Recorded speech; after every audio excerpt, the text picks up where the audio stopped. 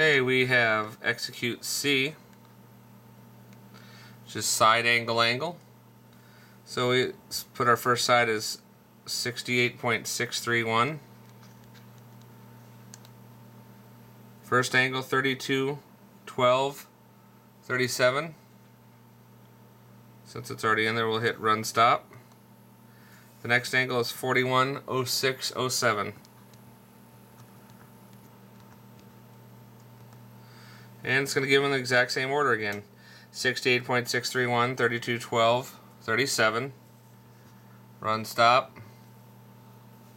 100 feet.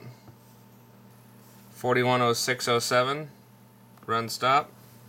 55.646. As you can see, the thousandths has made it a little bit different with angular.